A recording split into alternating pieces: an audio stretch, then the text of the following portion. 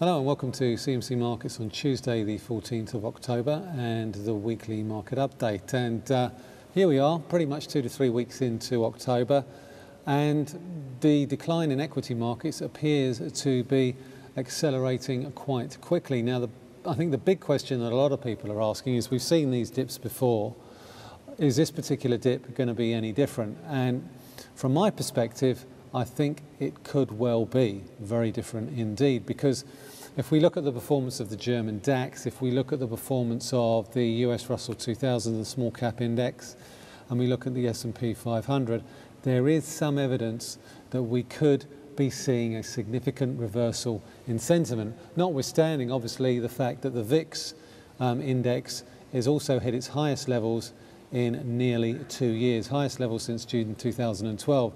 So it certainly gives the impression that investors are becoming much more concerned about this particular sell-off than they have been previous ones. So why do I think this could be different? Well, there are a number of reasons behind that particular thought process. Obviously, concerns about the German economy. We saw last week that the DAX lost more ground last week than it did in the entire previous quarter. We've also seen the IMF and the OECD downgrade their growth projections, not only for the euro area, but also for the global economy as a whole. And we've also got to factor in that the Federal Reserve will be ending its bond buying program at the end of this month.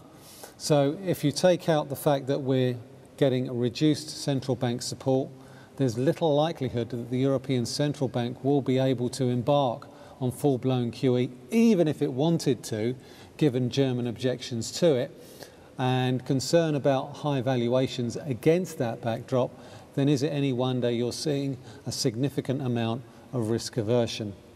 There are also a number of potential key turning or reversal patterns on the German DAX, the US Small Cap 2000 and the S&P 500, and I will be highlighting those particular charts later on in this video. We've also got concerns about falling prices, so that's probably going to feed into the bearish narrative as well, because the reason oil prices are falling as sharply as they are is we've got an oversupply against a much more lower demand. So let's start with the US Small Cap 2000. Now, with this weekly chart, we can see, and this is a chart that I've been looking at for quite some weeks, so regular viewers of my videos will know that I've been watching this particular chart for quite some time.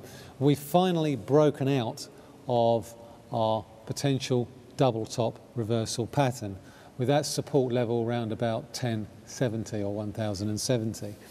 Now, if we project that move lower, and the way we do that is we measure the height of the pattern and then project it downwards, that gives us a minimum price objective of round about 960. So the fact that we've pushed below 1077 means that we need to stay below 1077 to open up initially a move towards 1000, and then after that towards 960. We've also had a similar break lower in the S&P 500, and that can be seen by this daily chart here. We've broken below the 200-day moving average for the first time since late 2012, but more importantly, we've also broken below the 1900 level. Now, the 1900 level was particularly significant because it corresponded with the April highs and the August lows. So for me, it was a very, very important level in the context of the overall uptrend. Now, the next support level on that particular index comes in round about the 1860 area, and that's round about the May lows. But in the overall context of the declines that we've seen across Europe, the decline that we've seen in the S&P 500 is still very, very small when compared to, say, for example, the German DAX, which I'm going to cover in just a minute. And to give you an indication of how small that decline in the S&P 500 is, let's look at a weekly chart. Now, we can see from this weekly chart, I've drawn two trend lines on this particular chart. I've drawn a trend line from the 2009 lows, which is the blue line, and I've also drawn a trend line from the 2011 lows. And we do appear to be closing in on that particular trend line from the 2011 lows. And you can see that on the previous daily chart. That corresponds with a sloping black line that comes in round about 1830, 1820. So certainly in the overall context of the declines that we've seen thus far, it's eminently feasible that we can see further sharp declines in the S&P 500 simply because we are so far away from the 200-week moving average. And inevitably, as with any market that's overextended either up or down, eventually the price has to come back to its mean, which in this case is the 200-week moving average. So I certainly think the potential for further downside on US stocks is much higher than, say, for example, on European markets, and there's certainly potential for much stronger declines there as well. Which brings me neatly on to the Germany 30 or the German DAX. Now this particular weekly chart is a very good indication of why I think that we could well be looking to see further losses here. For most of this year, the level at 8,000, the support at 8,900 had been pretty rock solid for pretty much all of this year. It has now broken, it's gone, it's behind us. And now what needs to happen is that we really need to get back above that to keep the bullish scenario or the bullish outlook intact. So we've broken below it. Using the same measuring technique that I used on the small cap index, I've projected downwards, and if this is a double top, head and shoulders reversal, whatever you want to call it, then our minimum price objective is 7,700, projected down.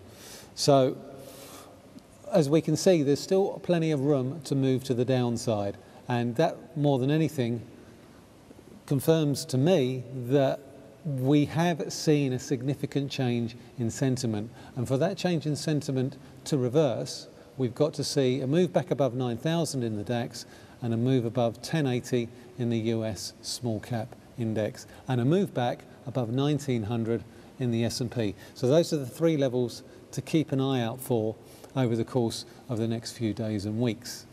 So that concludes this week's weekly market update. Now, before I sign off, I'm just going to quickly remind you all about my webinar this week with my colleague Colin Szynski in Toronto, and we'll cover these charts in an awful lot more detail in that webinar. We'll also cover the other asset markets, euro, dollar, what the outlook is for that, what the outlook is for cable, what the outlook is for gold, silver, crude oil. So please feel free to sign up for it. You can sign up along here. It's half an hour, it's 3 o'clock, and it's on Thursday the 16th of October. Until next week, thanks very much for listening.